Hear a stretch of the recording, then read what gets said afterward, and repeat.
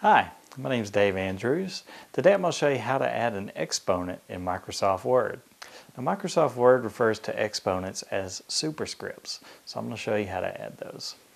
Let's go to the computer and open up Microsoft Word by clicking our Start button.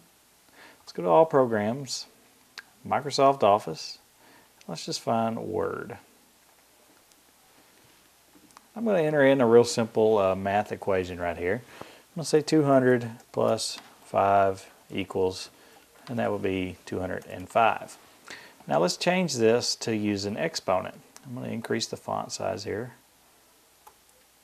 And right next to our 5, let's add a superscript or exponent by going to the Home tab in Word, and under Font, click on this little X to the second icon right here, which is superscript if you hold your mouse over it.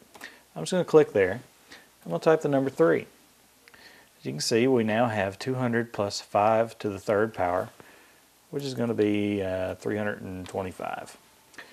Now, as you can see, this superscript will withstand changing fonts, changing font sizes. It grows along with it, and that way it's just a part of the text, and it's not something that you have just strangely placed into the middle of the document. It's actually laid out correctly. It's allowing Word to manage it so it can handle things like being bolded and italicized and still look correctly.